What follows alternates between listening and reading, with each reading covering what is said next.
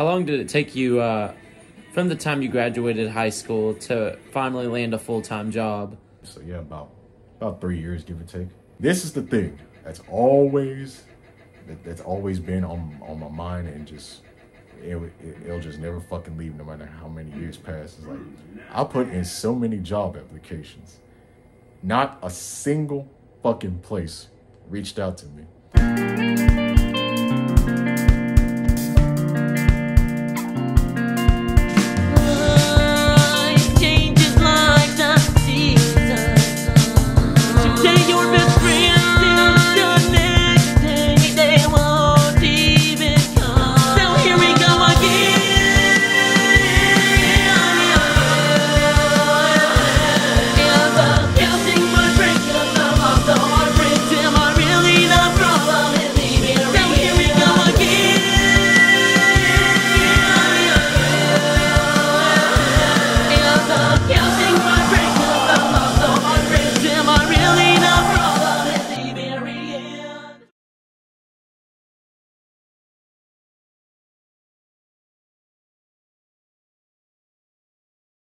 Hi, it's me, TenTillDeath, formerly known as Rojelio Capone. It seems that we're in a time period in America where it's kind of like we're repeating history, and if you look at studies, in a way, you know, with each generation, with time itself, we do repeat history to a certain extent. So when you go back to the early 1900s, you had what was known as the lost generation, a generation of people as we're entering the new era, the new millennium into the early 1900s, the industrial era, the age of machinery, you know, the age of new governments.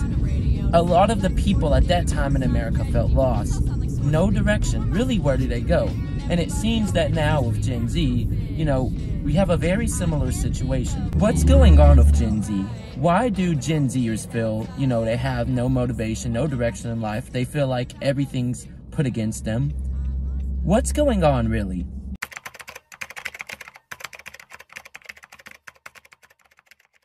Yeah, right now we're currently on vacation. I barely got any sleep last night. I actually started driving right after work, so like around 2:30 a.m. Got over here around fucking 8:30 a.m. Took a 30-minute nap, and so I'm running on Red Bull. A lot of times we're told, hey, you know, work hard or do this or do that. So what happens when someone does do everything? What happens when someone goes through all the necessary steps to try to find, you know, a job? Try to, you know, move forward in life, but they can't. And that's what you guys are going to see here with one of my best friends, Samurai J. So for many decades in America, even going as far back as the Vietnam War era of the 70s, there was this constant motto many people grew up with, many generations grew up with: if you work hard, if you do these things, if you act nice and respectable towards others, you'll get to this certain point in life.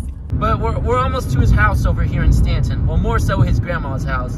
Man, look at this place. I haven't been here in over a year. I actually, you know, I haven't lived over in this area in Brownsville, Tennessee, Stanton, Tennessee since 2017. So when I was driving through here, because I only visit like once a year now, holy fuck, it was like the economy was booming, dude. They had new restaurants, they had new businesses open up from the time when I was going, you know, to high school over there. So I'm like, damn, things have been improving. I realize it creates more jobs for people, it helps people out, so I think that's a good thing. As America was, you know, approaching the 50s, we were starting to enter an age where it's like, okay, you do have the common man who can work hard for, you know, for money, can work hard for goods.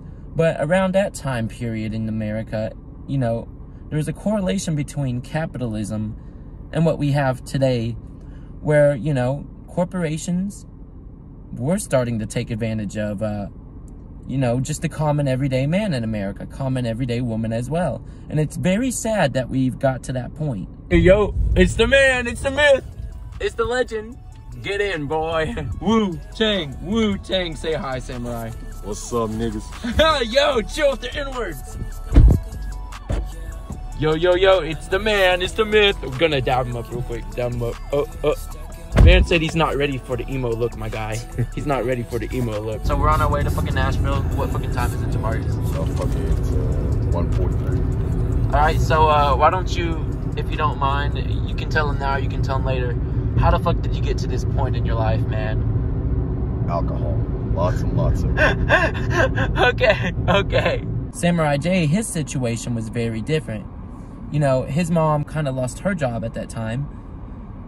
Kind of, you know, car issues, and he didn't even have a car. And I remember he did apply for almost every job in the area. He couldn't find no job in his area because he was in a very small, you know, closed off town that almost had no jobs.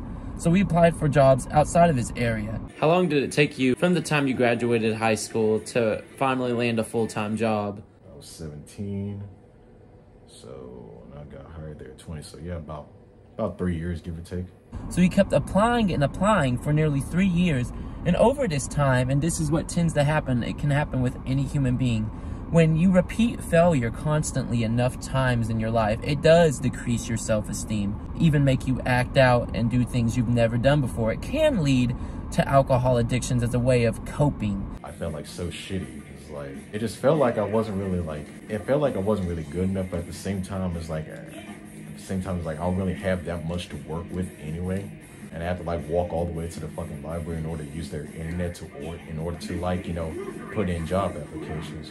I would just go there from the time they opened till like an hour before they would close, because like I just didn't feel like going home and shit. Yeah, it did make me feel like, you know, it didn't make me feel like giving up. And for, you know, Samurai J and even me at that time in my life, I didn't know proper coping mechanisms. He didn't know either. So, you know, he did turn to alcohol to relieve stress. And that's the thing with a lot of young men in, you know, Gen Z and past generations. They did turn to alcohol to relieve stress and cope because they didn't know any other way to cope.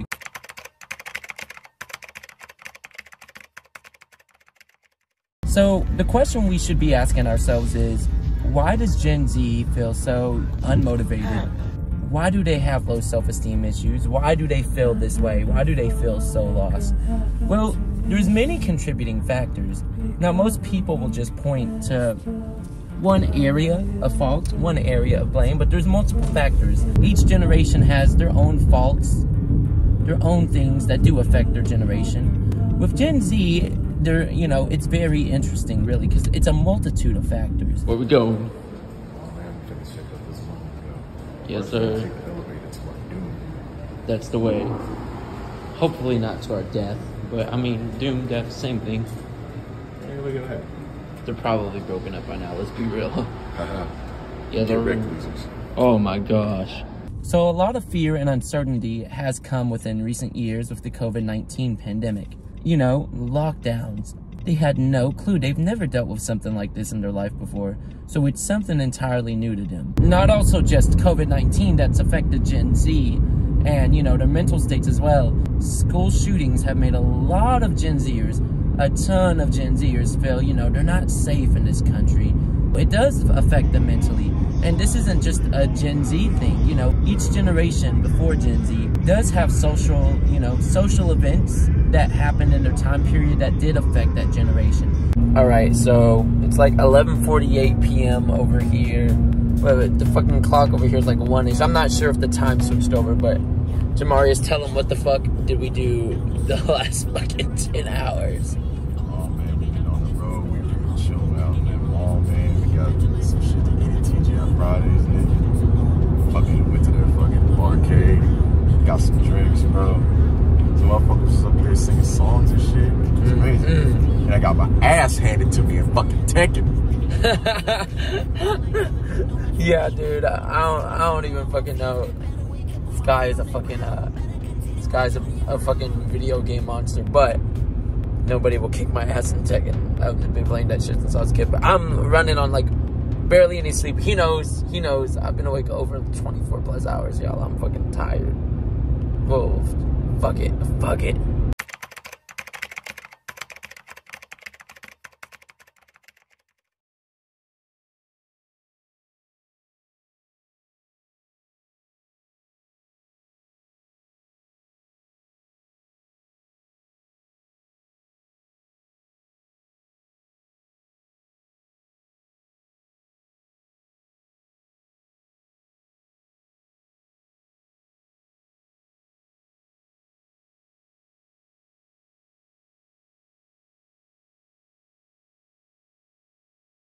Collect for you don't fiend niggas in rap. Hey,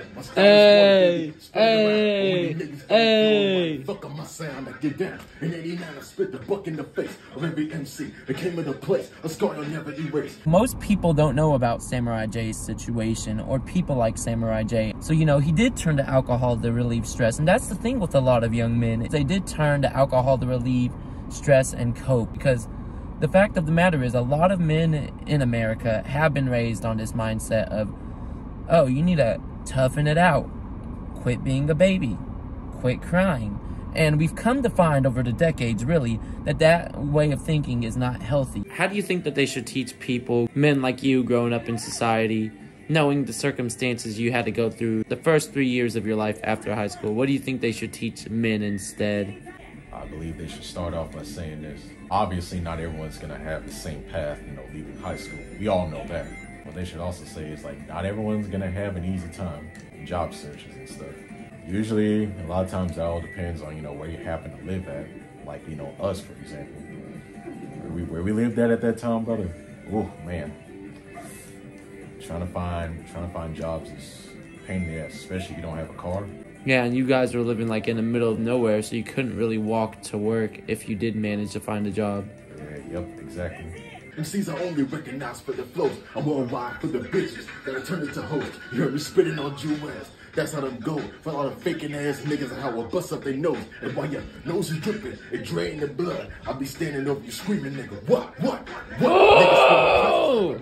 Now, there are times in your life where you are going to have to, you know, just get over things. There are times where you do need to let those feelings out in a healthy manner. And what we've came to find out is when people have let those feelings out in a healthy manner, hey, you know, it does, you know, it might help boost their confidence a bit, might help boost their self-esteem, it might, you know, help make them to make better choices. But when you keep repeating those failures like Samurai J, and your self-esteem does get lower, you do feel like you're a failure. And that's one of the things with a lot of Gen Z men right now. A lot of them feel like failures, so their self-esteem is lowered, and they're, you know, they're not willing to take more risk because they feel like every time they take a risk, they keep failing. They keep failing. So the question is, they're at this point mentally, why would I want to take a risk, really? And it's not just exclusive to Gen Z. Cause the stormy day is coming. When you see me so calm, it's on. No more twin blocks, they jam on my place. Now it's 2040 caliber Walter PPK. I'm in control of my game. You must respect me like the rep. You disrespect. You get the tech. Damn, man, such a fucking anthem shit. Damn. I'm the illest nigga doing this, dead or alive. Gloria Gaynor on you motherfuckers. I will survive. You can try to come and test me, but do you want the kickback? You snap inside the cage of a pit and you get bit back. My wallet's so tight, my drama's so ill. Beef with me hangs around like an unpaid bill. I push these lyrics through any MC and make it burn some of the niggas who be rhyming next. On Mr. Turn, when you speak on who's a focus MC, I don't come up. When you speak on who's a novice MC, I stay one up. What's up? I got stripes and you got strikes and bogus mics. Do it, bitch, niggas do best. Right, you need damn shit. Greenwood bought me this track, so I'm gonna let you know. Before I slide, I'm gonna leave with this Jew. Even mechanics walk around with their tools and stuff. Damn, son! Oh, that shit was hard as fuck. Yeah, I know for a fact I probably fucked up a couple of those, but I just try my best to keep it going, man.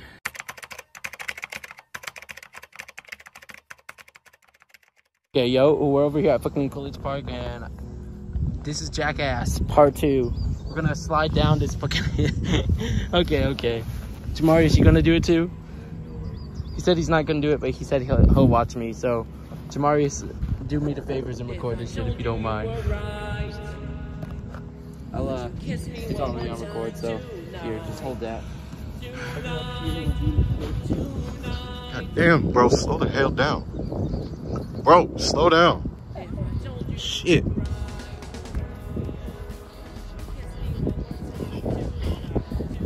This boy right here. Can't see crap. Jesus. Alright. Jackass Part 2. It's been a minute since I've done this, so I guess...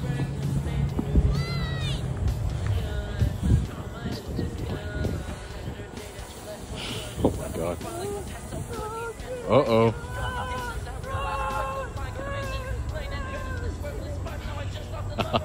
Get wrecked, boy. Get wrecked.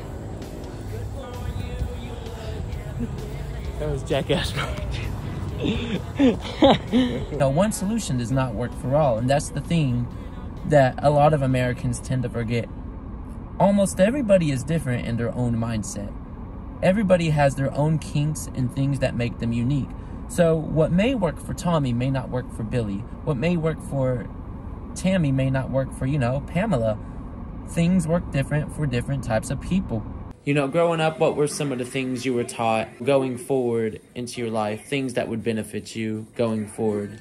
Well, one of the things that I've always heard was the good old-fashioned, oh, hard work pays off, which, to an extent, they're right.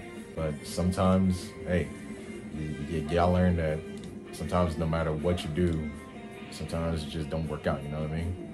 The whole thing is like, oh, the only way you're gonna make it in life is you gotta go to college, stay out of high school, man. And, you gotta, willingly put yourself in debt and, go find a job in that field to, work yourself out of that debt, which they always seem kind of, which at first I didn't really pay attention to it too much. Then it wasn't like until halfway through my senior year, I'm just like thinking about all that stuff. It's like, why would I willingly put myself in debt? And it's getting to the point to where there are some things that if you want to get ahead in life, sometimes you kind of have to do that shit, like say, trying to get a house or get a car or, shit like that. With Gen Z, I think we've come to discover that a lot of men feel lost because a lot of the events that have gone on during our Gen Z lifetime, of course, with their already low self-esteem and they take it into their life, they take it into certain situations in life, like dating, it actually ends up hurting them worse, and it affects them even much worse off mentally because they don't know. They're not aware that it's these mental issues. It's this low self-esteem. It's not being able to come to terms with the reality and assessing their own situations that's mentally affecting them, and it ruins their life long term. So what the fuck have we been doing the last couple of days, Samurai? Give them a little short rundown. Well, last night we got incredibly fucked up. This man got high and drunk as a motherfucker. I drank a whole fucking thing of fucking Four Loko, and on top of that, got me a fucking Angry Orchard. Shit was bombing. I ain't really feel no shit with the damn with that damn gummy. At least not alone. Yeah, he had some of that. Yeah, but combine that shit with the alcohol, bro. Dudes is in outer space. It felt like the first time I ever got drunk, though. Yeah. And so for a lot of Gen Zers, they are looking at different ways to cope. They are looking for answers because they feel like they have been failed. But they're not the first generation that feels that way. If you even go back to the Vietnam era, there was a lot of Americans at that time questioning what they were taught. A lot of Americans were questioning their own government. We just fought World War II. We just finished Korea. Why do we have to go to another war? Who are we fighting for? And they're looking for answers. What did we do the day before that? The day before? Yeah. Oh man, we just went all around town, man, just kicking. That one mall, bro. We went to this one mall, bro. In Nashville? Yeah. Thought it was the same one that we went to, last year. Which I guess it was, but so much has changed. They ain't had that giant ass chessboard, nigga. I'm like, what the fuck is this chessboard, bro? Not even just that. It's like the vibe I was getting from all those other people, bro. Imagine this. Imagine a punk rocker and a hip hop head going to a mall that's made for fucking Swifties. Yeah, that's pretty much what it was. And we went to the barcade that night.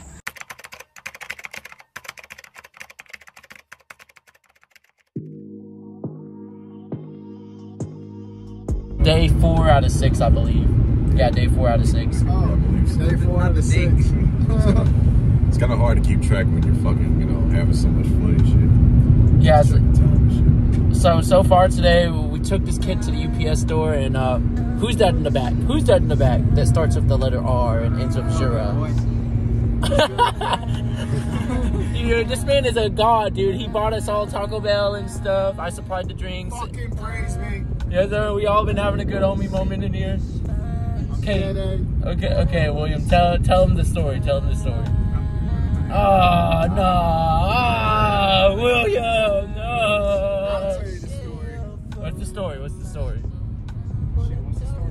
Tom looking at A lot of times when you try to find answers, it could lead to very unhealthy lifestyles. So you take a lot of Gen Zers, both men and female, they are, looking for answers. And what tends to happen is they do find answers that do hurt them worse off.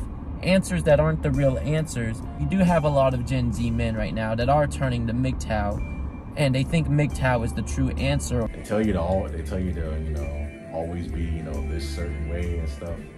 Always, treat the girls right and shit, which I do believe that you should do that, yes. But what they don't tell you is that to only reserve that treatment for girls that actually deserve it. And there's certain girls out there that are scumbags, just like there's certain guys out there that are scumbags. Some of them are taking the worst parts of MGTOW, and then they're wondering why they can't, why nobody wants to date them. They look to MGTOW as their life solution. They're constantly degrading women. They never approach women. And then they wonder why they're single. Because of those low self-esteem issues, you don't got the confidence to approach women. So of course, you're not going to be able to start dating and eventually get a relationship. And same for, feminist extremists. There's a lot of them where they did have bad experiences, traumatic experiences growing up. So, and this is the thing with trauma that a lot of people don't realize. What tends to happen with trauma is that if certain people or events or environments or settings are associated with a traumatic experience, long-term your mind might associate those things with bad, things being bad. The important part is, trying to figure out, which ones are actually worthy of the time and, give those that special treatment. And, I give that same advice to the girls out there.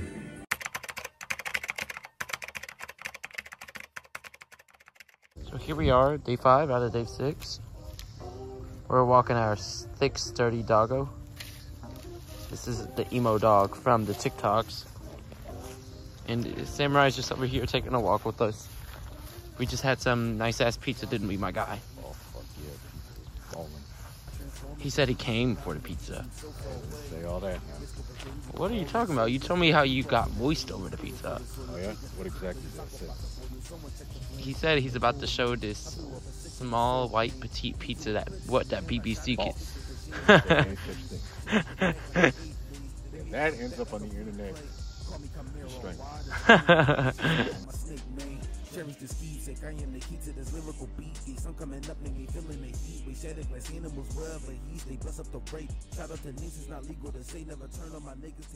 Growing up, what were some of the things you were taught about life, things that would benefit you going forward? One of the things that I've always heard was the good old-fashioned, oh, hard work pays off, and blah, blah, blah, blah, blah, which, to an extent, they're right.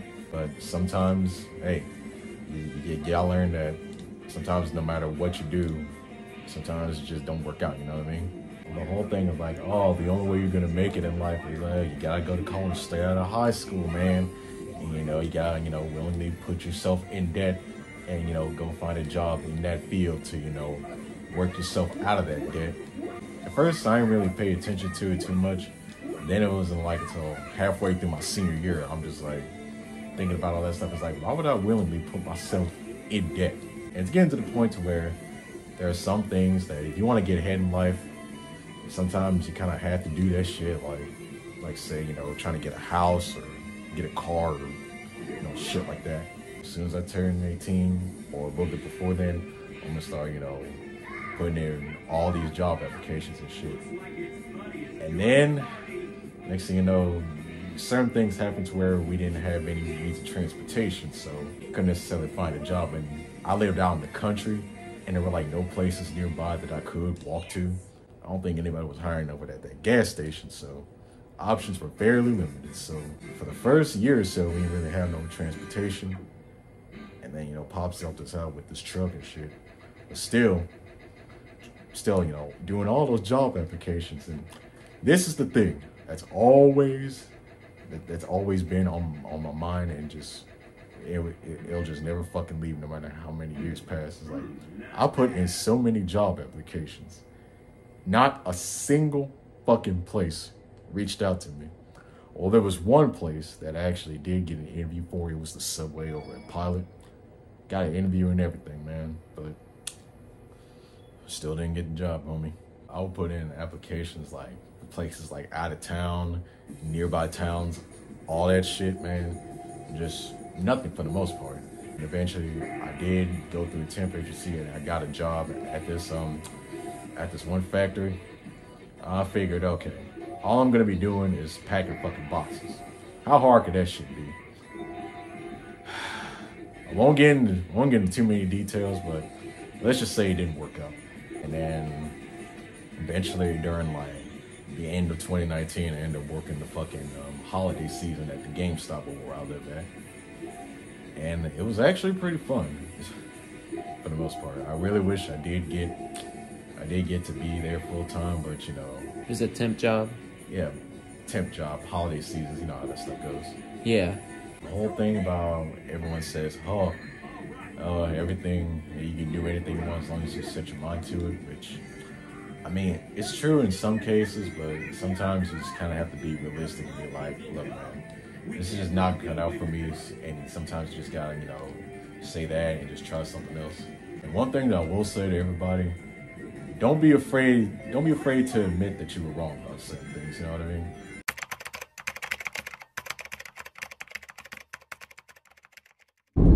So apparently this is the last day. We're driving this guy home. We just got done at the Aubrey Mills Mall making some deliveries, quote unquote. Quote unquote. Yo, you guys will see. You guys will see. You'll know. Samurai, how you feeling? How you feeling? Well, pretty fucking bummed out that I gotta go back to that hellhole where I live at. But overall, these past few days, it's been pretty fucking cool. He said he got a blowjob in a girl's restroom. That's the way. Hey, it is what it is. So do you have any closing thoughts as we drive back? Well, I'll say this: these past few days, it's been a real eye-opener. I kind of decided that, you know, not only am I going to change up my trip a little bit, but I'm going to try to be a little bit more confident in myself. Of course, it's not going to happen overnight.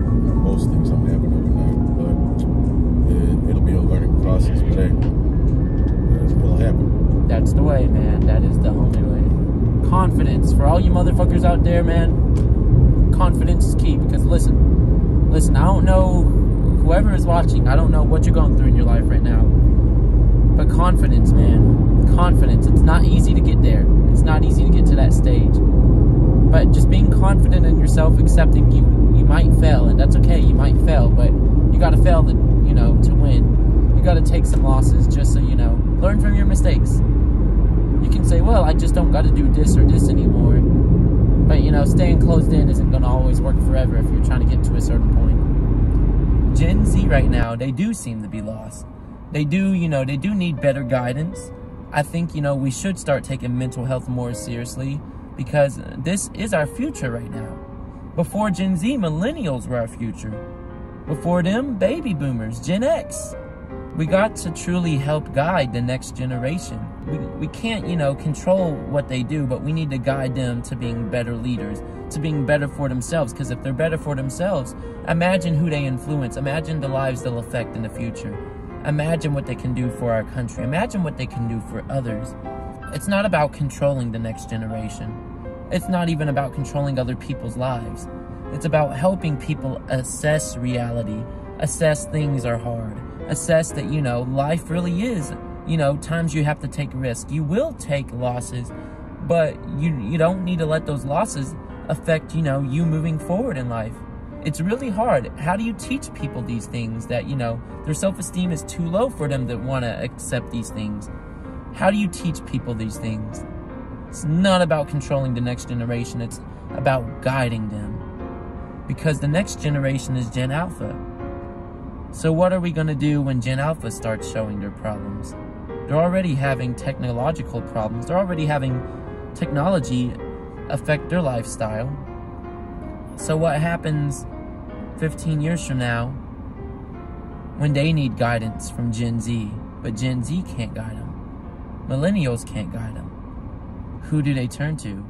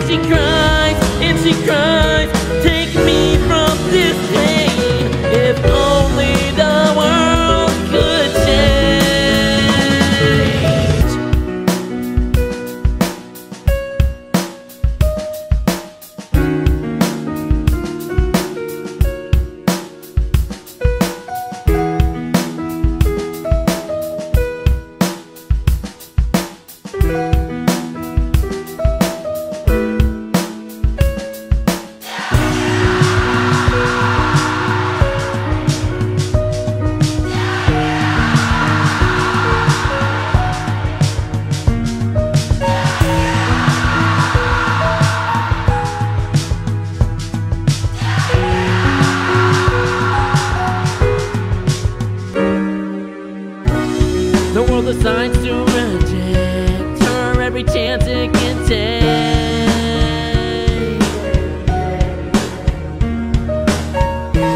Her situations are burdens, can she escape the fate? So she falls back into her own ways and addiction. Prescriptions and liquor comforts her affliction. She's cutting her wrist. Oh, how could life make her this? She cries and she screams, Lord, just please let me die. Heaven, why, oh my God, tell me why. And she cries and she cries.